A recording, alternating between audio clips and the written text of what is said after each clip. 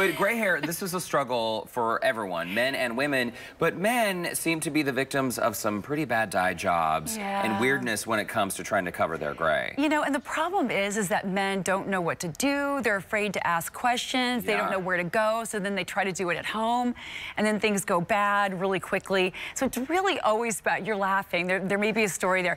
It's always best to just go see a professional. Go see a pro. Go see a pro. Don't try to do the purple hair to cover. It's not a good look. Brian's hair looks great, by the way, and I wouldn't even really consider this He gray. looks petrified right now, doesn't he? Okay, there we go, smile. Okay, so yeah, so Brian, I would consider to be there is the before picture. Okay, so he's very representative of a lot of men out there. And that is that he's in his 50s, and he's, you know, probably about 60, 70% gray, but he doesn't really want to be gray. He's not ready to be gray. And so he you know, needs to do something, but what do? Well, what you do is a semi-permanent color.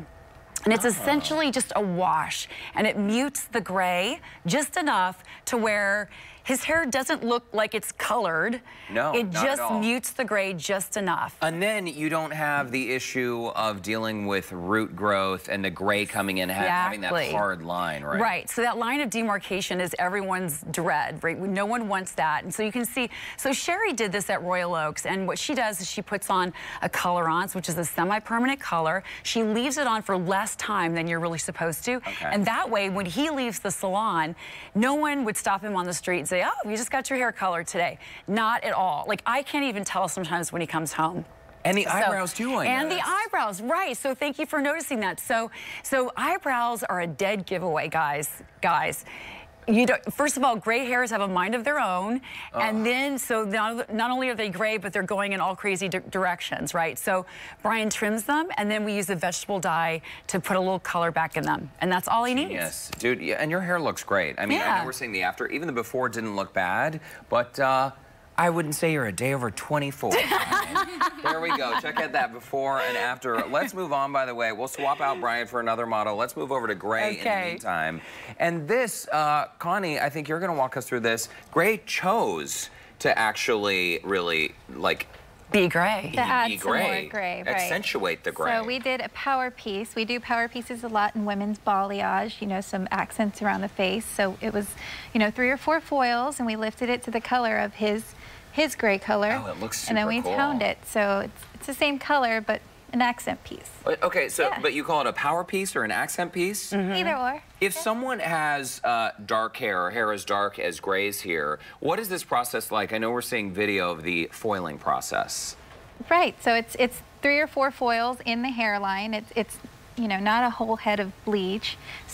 But it's just so you had to lighten it though. So right. She had to pre-lighten this dark hair. Okay. So Gray's hair is naturally very, very dark, and it's thick and it's coarse. And so the first step is to lighten that, and then she had to go back in with a toner to add that silvery tone that she was really looking for there. Okay. So it's not like an in and out type of deal. But is it all day at the salon? Not all day. No.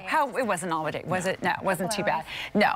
But and it doesn't have to be this fancy either. It could have totally been something more subtle. But gray looks really awesome with this extra, you know, embracing his gray. So that's what she did. And here again is the split screen, the before and after. Gray, I like the before, but this after though, you definitely have this distinguished, got some swank to him. Stylish swank. Yeah. And he does have some gray in his beard that grows naturally, which he doesn't really like. So we went through and painted through his beard to cover those little pieces. Oh, that's genius, because a lot of men, I have a lot of gray in my beard as well. Right. Oh yeah, they're popping up. It's funny, so you don't have much up here, but I bet if you grew in your beard, you'd have a couple pieces. I have a few gray strays and one here that grows straight out. It's really lovely. I can hang things on it. It's so wiry. Gray, you look fantastic.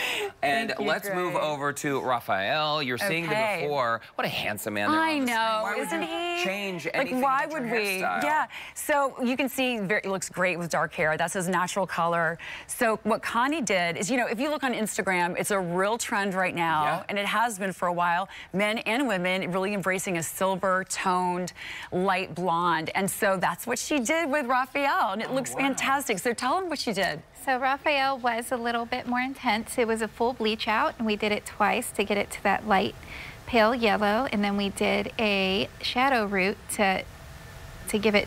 What's a shadow roof? So this, see how it's dark right here? Remember you were talking about the line of demarcation? So this is like a gradient ombre kind of look. Yes, exactly. Okay. That prevents the kind of like, oh, here come your roots look. So you can see now she did kind of a charcoal silver on him. She could have done something lighter or darker, but you do have to go through that bleach out process. So this would look great on you, by the way. You know what's funny? That or a power piece. Right? I've been wanting to do something kind of fun for summer, so I would totally be into it. All right. And Rafa, I think you look great. I love the before again, but the after, there's just like a little extra punch to your style. Right. And the bottom line is too, I mean, if we're all gonna go gray, right? At Yes. some point, it's gonna happen, and the key is to just embrace it. Embrace right, it, or find something that really works for your lifestyle. So the trick is go see a professional, and we can answer all the questions. It's okay to ask questions. That's what we're there for. We're like going to the doctor. Okay, sounds reasonable to me. Hey, next time you guys are here, can we do like a disasters segment? Sure. Like hairstyles gone wrong, or when people try to dye it at home and their hair kind of melts off and Will you falls help me off. find the models for that? We will work on that. If you'd like to learn more or to schedule an appointment, you can visit theupperhand.com. Thank you, Connie and Rachel. Thanks to all of our models.